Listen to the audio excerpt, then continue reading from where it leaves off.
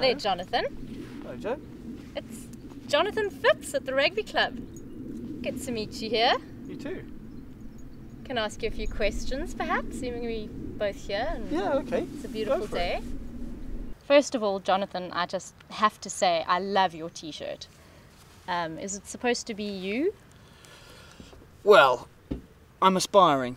I need more time in the gym, I think, and he's slightly more aggressive than me. I think that in rugby, everyone has to control their inner Hulk and maintain their Bruce Banner pose, their Bruce Banner focus.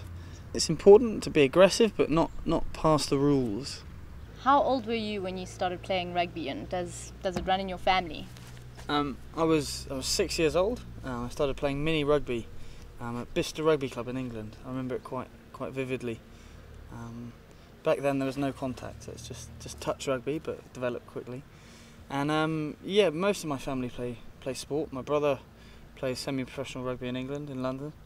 My father played sport all his life, football, rugby, boxing. And my mum also played tennis and lacrosse for England representatives things when she was younger. Okay, so all pretty sporty, and my little sister loves it as well, loves sport. what do you think Spain could do to grow rugby in this area? We're quite unique here in that every other team in this league is a city, so we have to concentrate a lot on developing players here. But for the game in Spain as a total, I think it would go a long way if there was a bit more education given to coaches and referees in particular. People should watch rugby in other countries and see how that goes, and try and learn from that, because my experience here is that the game is very stop-start, lots of penalties, lots of scrums, and I think that if referees can find a way of managing the game better, then it'll be much more interesting for people to watch, and more people will be interested in playing, similar to football here. Do you find that a player's nationality affects the way that they play? We have, I think, 11 different nationalities. So I'd say definitely. Different people bring different things. And there's a certain amount, I think, which is good. Everyone brings a little bit to the game, which makes rugby here unique. What do you think is more important to have as a player? Physical or mental strength? I think mental strength is more important. You can develop physical strength, but mental strength, generally speaking, is part of you. So I would say mental. But obviously, if you're not physically up to it, you're not going to be able to play. But you can develop it. Yeah. And he says this wearing this particular t-shirt. Thanks, John. No problem.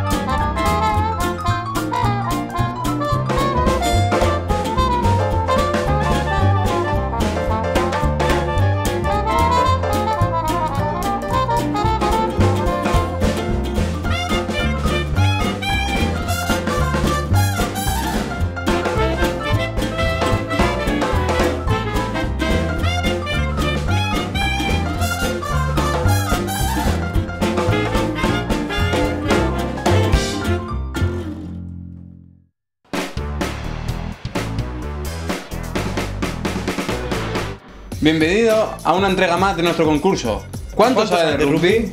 Esta semana nos encontramos en Gráficas Esquerdo, uno de nuestros patrocinadores. Y ahora vamos a ver en qué consiste sus servicios.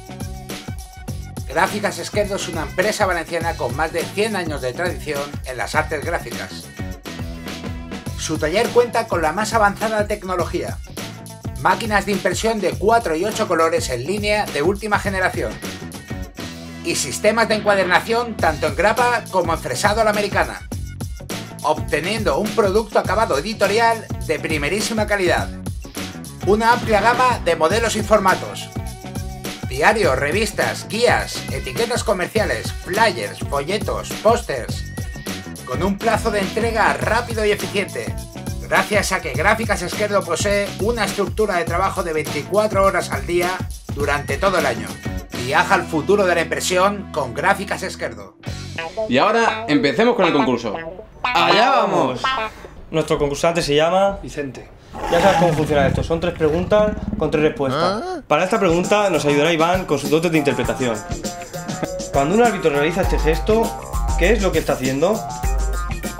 A. Está practicando un nuevo baile para la próxima edición de Mira quién baila. B. Según su médico de cabecera, tiene que hacer este ejercicio para solucionar sus problemas de estreñimiento. C. Está marcando la formación de una melee. La respuesta correcta es la C, que es la que el árbitro está marcando la melee. Respuesta ¡correcta! Muy bien, has ganado estas 4 entradas para ver un partido de la Vila, el que tú elijas. Vale, gracias. Y ahora vamos con la segunda pregunta. ¿Qué 3 jugadores forman la primera línea de delanteros? A. La suelen formar los más feos para cojonar más. B. Se utiliza un avanzado sistema de selección. Como ningún jugador quiere ponerse, se lo juegan a los chinos. C.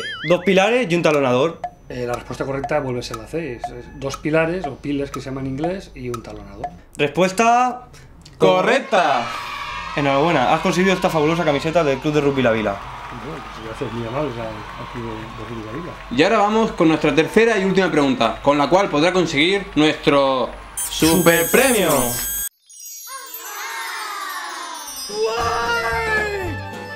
Un chaletazo en primera línea de playa, en la zona más lujosa de Marbella. 500 metros de vivienda totalmente amueblada. 3000 metros de jardín. Piscina climatizada. Pista de pádel. Un amplio gimnasio. Y una hermosa bodega de época victoriana. Vamos con la tercera pregunta. ¿Cuál de estos números corresponden a una de las líneas que delimitan el campo? A. La línea de 7. B. La línea de 12. O C. La línea de 22. No tengo ni idea. La de en medio, de 12, por ejemplo, ¿vale? Respuesta incorrecta.